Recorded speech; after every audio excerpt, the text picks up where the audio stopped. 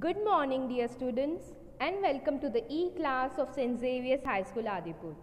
In this session, we are going to start with your chapter number 4 of English grammar, that is collective nouns. So, starting with the chapter, first let's understand what is collective nouns. Let's read the chapter. Let's see some of the examples and learn it. Let's get started. Okay, students, you can see the picture on your screen. You can see a bouquet is there, a team of players is there, and a litter of puppies is there. So why we are calling a bouquet, a team, a litter? Bouquet, team and litter are said to be collective nouns of thing, people and animal. So what is collective noun?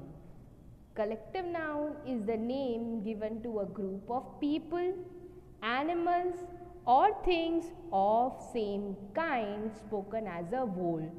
So as a whole, why it is said as a whole? Because a bouquet consists of many flowers, but as a whole name, or you can say a collective name of flowers, is said to be bouquet.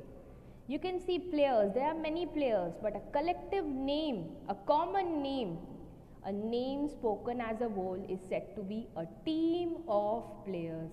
And the puppies, there are many puppies in the basket. So what we will call a litter of puppies. So a group name or a collective name is a group of people, animal or things spoken as a whole. I hope you are clear with it. You can see the examples. A bouquet of flowers, a team of players, a litter of puppies. I hope you are clear with this. Okay. Now in the next picture you can see bunch of grapes, a choir of singers, a flock of birds. You can see the picture itself. So what is collective noun? Let me repeat it again. A collective noun is a word used to represent a group of people, animals or things. Again, it's for people, animals and things. A group word that represents animal, people and things. I hope you are clear with this.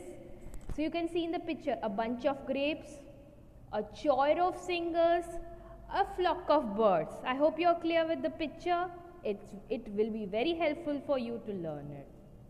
Now, as in the picture, you can see many examples. A clutch of eggs, there are many eggs. A litter of puppies, a galaxy of stars, a crash of rhinos, a bouquet of flowers, a bunch of grapes, a bunch of bananas, a bunch of keys, a pot of dolphins, a flock of sheep, a pride of lion. I hope you are clear with this image. So, whenever a word that is representing a group of people, animal and thing, then it is said to be collective noun. So now, let us see some of the examples, and students, you have to learn these examples for your exercise of the textbook. So let's learn the example again. Let me repeat it. A collective noun is a collection of people, animals and things. So let's see the examples. People, first of all, people, a class of students. What is the word used over here? Class. Animals, a shoal of fish. Things, a cluster of stars. Then again, a gang of robbers, a swarm of bees, a bunch of grapes. So these are the collective words used for people, animal and things. Let's see the third example. A choir of singers, an army of ants, a collection of books or stamps. Then again, a band of musicians, a herd of cows, a packet of biscuit. Then let's see the example of people again. A team of players, a brood of chicken or hens, a bar of chocolate. Then again, let's go to the next example. A committee of managers, and troop of actors, a fleet of ship. So let me just repeat these examples all again.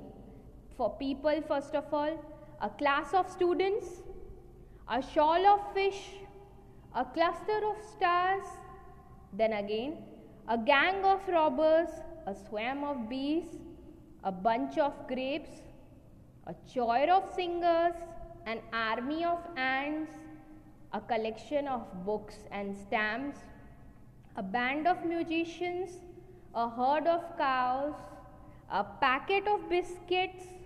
Again, next example, a team of players, a brood of chickens or hens, a bar of chocolate, a committee of managers and troop of actors, a fleet of ship.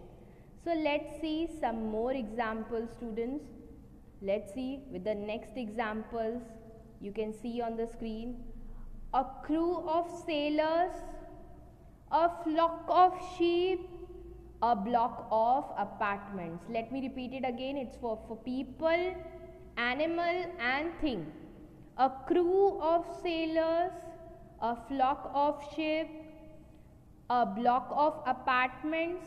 Then next, a staff of teachers, a pride of lions, a chest of drawers, a cast of actors, a school of whales, a clutch of eggs, crowd of people, litter of puppies or cubs, a bouquet of flowers, a dynasty of king, gaggle of the geese, a bundle of cloths.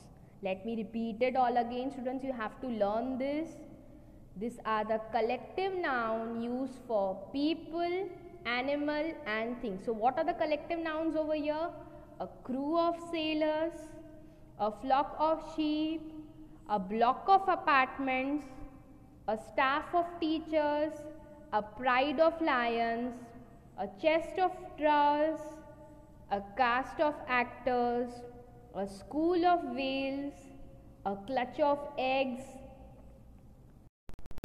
a crowd of people, a litter of puppies or cubs, a bouquet of flowers, a dynasty of king, a gaggle of geese and a bundle of clothes.